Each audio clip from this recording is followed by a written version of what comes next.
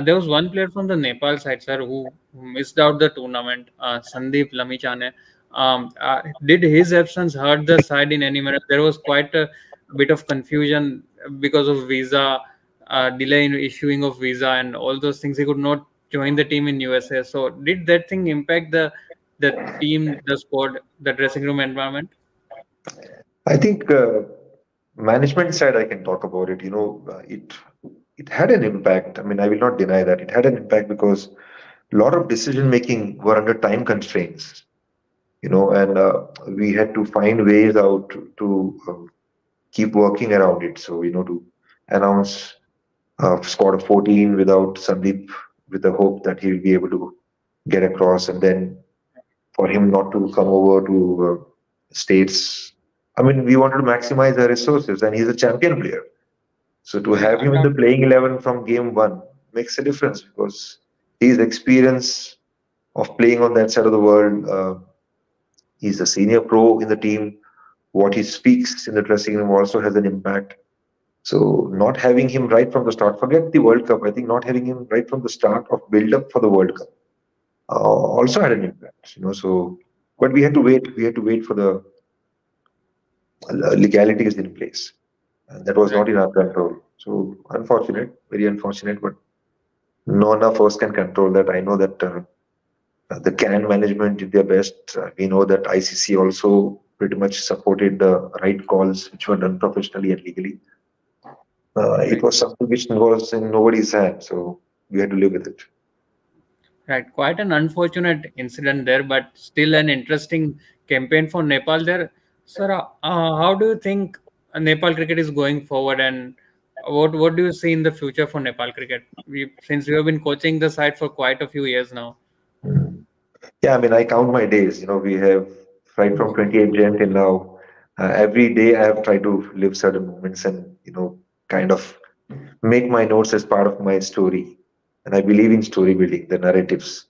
So when you talk about it, I think the cherished belief, the deep belief is still there with me and with the unit and with the leaders who support us. I haven't gone back to Nepal, so I don't know the other things. Uh, but in terms of the future for Nepal cricket is very bright. I think they've shown consistently that they can at least compete. In all the three games, we didn't cross the line. But many cricket experts who have also kind of sent me a message on a personal note and about whatever I've heard on air and in different online platforms and channels, they pretty much have acknowledged that this team can compete. Batting with the associate team is always going to be a challenge because of the environment that you come in. So in future, one of the things which I'm looking forward to is to have a lot more professional grounds. I mean, professionals who come in and build a good ground. Correct way to say that. We have certain pitches that we bat on, but if we can have, the pitches laid down as per the international standard with power grass, scientifically proven about the lateral movement and other things.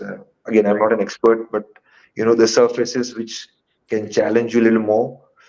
I think that's the area that we're going to get better at. I mean, that consistent exposure, organizing the domestic structure even in a better way will make a difference. We had one good thing which happened last year was PM Cup where all the provinces played 9 games along with the three professional teams, the armies and the police teams, which was Okay. good. I think white ball cricket is where most of the associate teams survive. So currently, even we will have to do that. But long-term future, I do feel that with all the neighboring countries having destination status, they all have destination status. So one small country which is left around them is Nepal.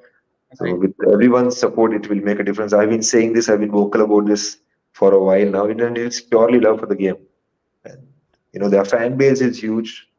Uh, I think the youngsters taking up cricket is increasing with the kind of uh, cricket which the young teams have played over the last 15 months. They have obviously played some of the better known tournaments and have retained their ODI status, which they also speak about sometimes.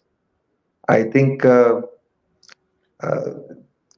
everyone needs to participate, and hopefully we'll see them a lot more at the highest level.